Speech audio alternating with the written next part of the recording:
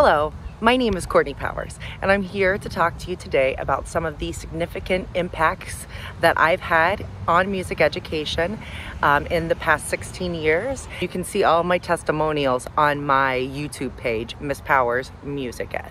Since my first national presentation in 2015, I've been actively involved in advocating for excellence in music education and inspiring educators to embrace innovative and inclusive teaching practices.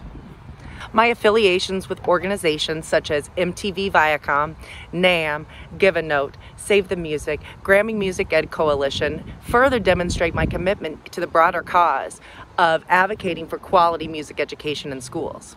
By collaborating with these organizations and serving as a consultant, I've been able to contribute the advancement of the field and amplify the importance of music education. At South Philadelphia High School, I was able to be the J. Dilla grant facilitator, and that was an amazing experience. My extensive performance background with organizations such as the Orchestra Society of Philadelphia, where we sight read symphonies on Friday night, and it was a lot of fun. And I actually brought students in with me to come and listen to a symphony. When I lived in Lubbock, Texas, I was able to have 3 of my high school band students play in the community band with me. And being able to make music as a collective unit together is such an amazing opportunity and experience.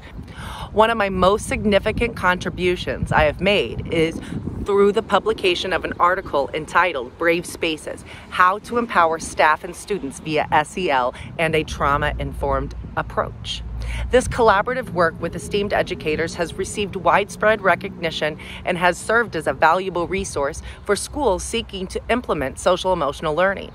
The article emphasizes, though, the need for whole school systematic change, okay?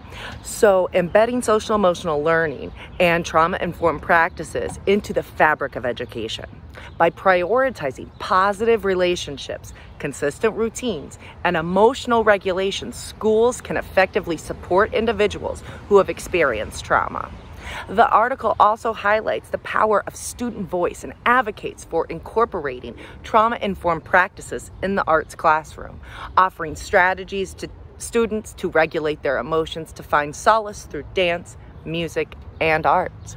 We can ensure that music education remains transformative and empowering experience for all. Beyond my passion for music education, I encountered personal struggles that have deeply influenced my journey. One of the most profound experiences I endured was the journey of infertility.